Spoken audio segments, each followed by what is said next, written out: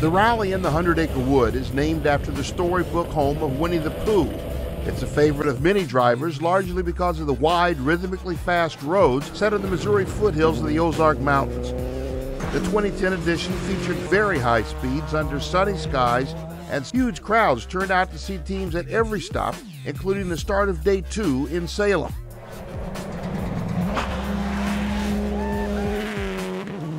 Subaru Rally Team USA's Travis Pastrana and Christian Edstrom held a comfortable lead as Day 2 started.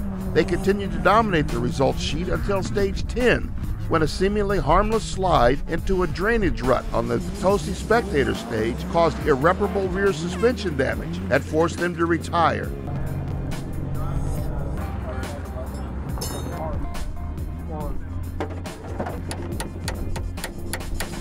The joint is there, but I can't get the joint out of the control arm because I don't have a big enough control arm. Bill Bacon and Peter Watt proved their skills extend beyond the snow and ice of Michigan's Snowdrift Rally, where they finished third overall last month.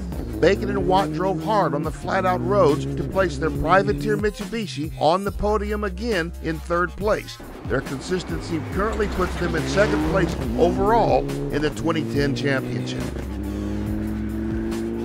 Canadian stars Antoine Lestage and co-driver Natalie Richard were holding steady in second place behind Pastrana and Edstrom. Then came some fogging issues after a water crossing and a flat tire. Those things cost them over a minute, dropping them into third place. With Pastrana's retirement, Lestage battled hard to claw back time, winning the final 3 stages outright, but ran out of stage miles and had to settle for second, just 20 seconds shy of the leading team. Second place wasn't a complete disappointment, though, as the Rockstar Mitsubishi driver now leads the overall championship. 250. After inheriting the lead from Pastrana, and with Lestage nipping at his heels, Ken Block and co-driver Alex Gelsomino couldn't rest easy in the lead. But Block and Gelsomino are always strong in Pooh's 100-acre wood. They drove hard down the stretch to maintain their advantage and found themselves on top of the podium for a 5th straight time in Missouri. It's the team's first win in a new 2011 Ford Fiesta. Andreas Eriksson and his Allsburgs team and my team manager Derek Donksey, they all worked extremely hard, made this happen for me, and with a bit of luck I ended up first place. So I drove like hell, though. It was some of the stages today were pretty gnarly. The father-son team of Travis and Terry Hansen had another remarkable performance, winning the super production class by over 2.5 minutes over their closest rivals.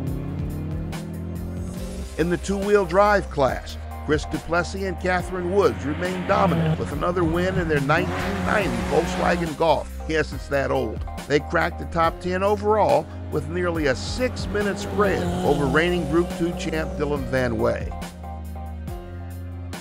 The next national event on the Rally America calendar is the Olympus Rally in Olympia, Washington. That's April 24th and 25th.